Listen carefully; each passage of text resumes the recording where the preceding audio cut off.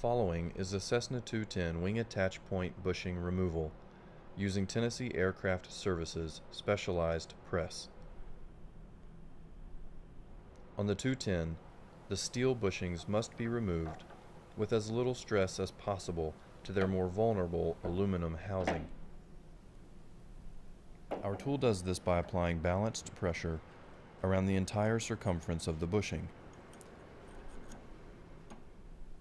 It also transfers the pressing force into the tool's backplate rather than risking damage to the wing's attach fitting.